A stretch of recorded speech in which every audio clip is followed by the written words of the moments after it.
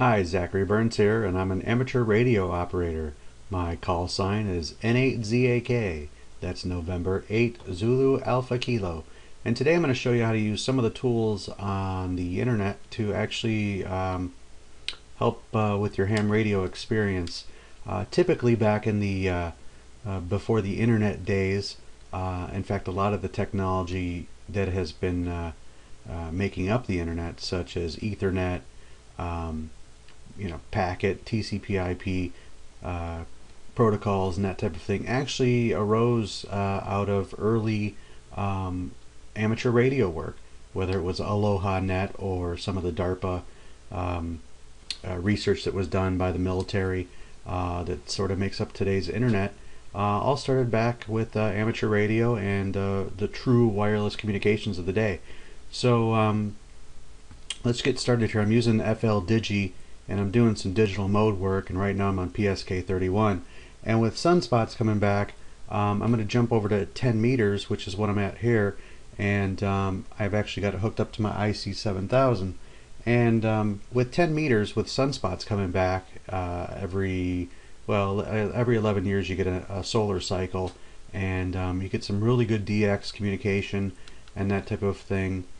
And there's just so much bandwidth available on 10 meters. You go all the way from 28 to 29.7.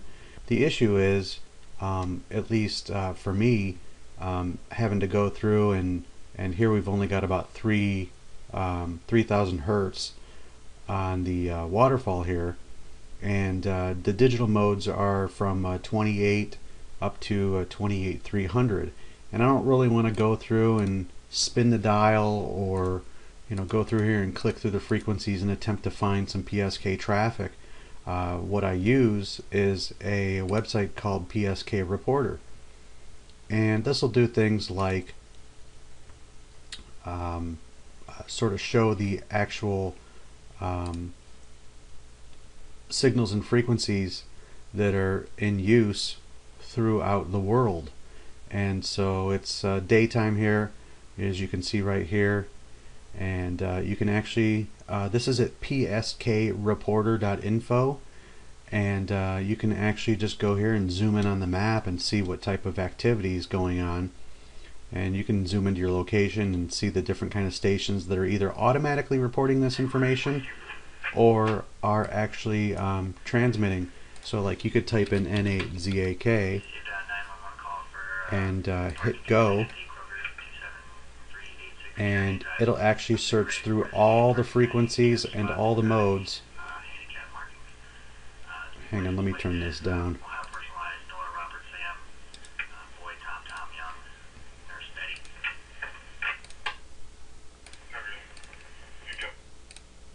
It's a local police channel for my city.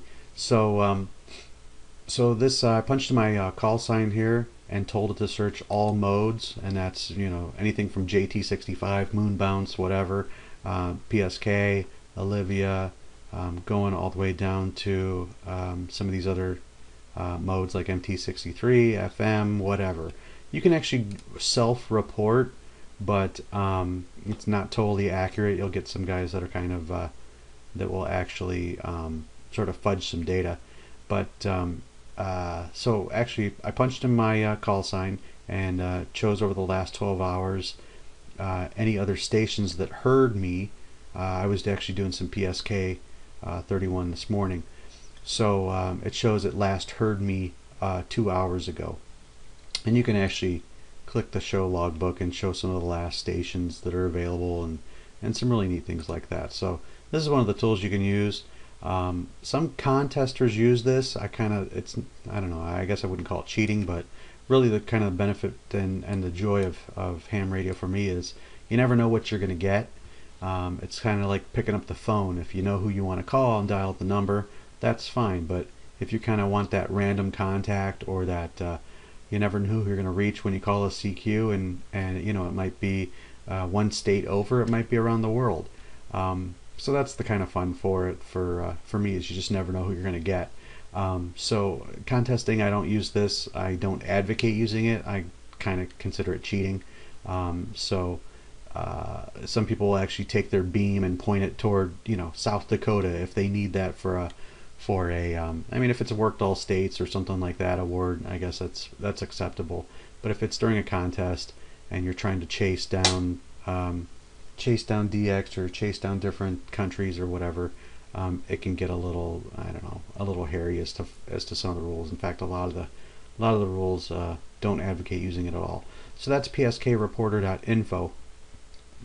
There is another site called PropNet, and these are automated sort of real-time plots as to there's actually listening stations out there that'll do the same thing, kind of listen to the different stations and the different traffic and plot where some large, maybe it's band openings or the different stations are. So you could actually come in here and you can search for your call sign too if you want, or search for another call sign you're looking for. And some of this data is, it actually doesn't show me, but we can clear this out, and we'll just show all the traffic again. But this shows there was activity on 10 meters from one station to another. You can actually click on there; it'll bring up their QRZ information. But this kind of shows some of the traffic patterns and stuff, so that's kind of neat. And here's some stuff overseas, and there's that Australia station, probably that was coming in to my area this morning. Oh, that was a different one, but Australia was actually coming in pretty good this morning on PSK. So that's another one, PropNet.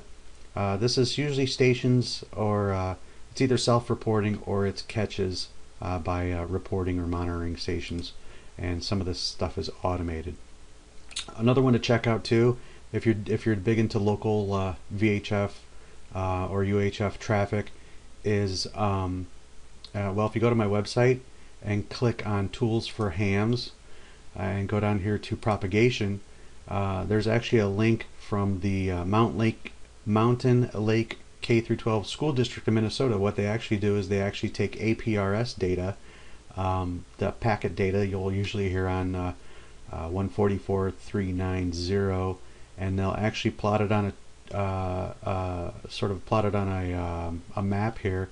And in the summertime, this is cool. Looks like there's some band openings, so technically if you're in the right spot, you could talk to just over your 2-meter frequencies from Columbus to Cleveland without much power at all. And here's if you're in the western part of Arkansas, you can probably get up into Kansas too. The darker the bubbles are, in the summertime you'll see these turn red, and there'll be huge swaths of propagation patterns, usually due to high pressure and high pressure systems creating ducting. Tropospheric ducting is what they call it in the summertime. And I've actually heard stations from Wisconsin hit a repeater out in Fulton County.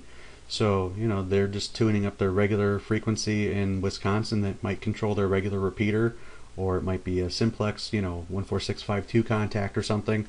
You'll actually hear it beam right in, clear as day, just going over that ducting and right into the Ohio area.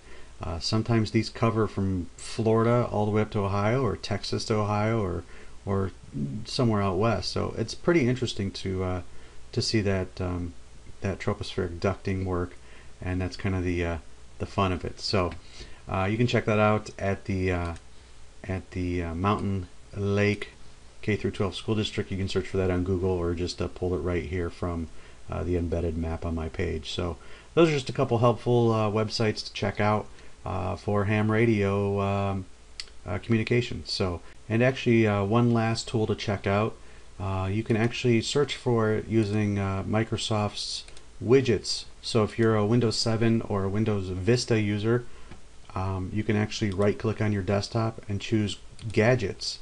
And there's different gadgets. I've actually added a couple, and you can get more gadgets online by clicking this Get More Gadgets Online. One that I like to have loaded is it's called the Ham Radio Gadget, but it essentially shows sort of the sunspots, the current solar image, current band conditions for VHF and HF, and their day and nighttime patterns right now. So it'll tell you, the different solar fluxes, X-ray patterns, um, aurora status, that type of thing. So it's kind of a neat tool. It actually even has a nice quick link to search QRZ too. So usually if you leave this up and running and just type in your call sign, whatever you're searching for, hit that, and pops right up and shows whatever station. So that's a quick and neat gadget to use. There's also a couple other pieces of software too, and this might help. If you want to know where the sun is and the what we call the gray line right here. Again, my name is Zachary Burns, November 8 Zulu Alpha Kilo, and I'm saying 7-3.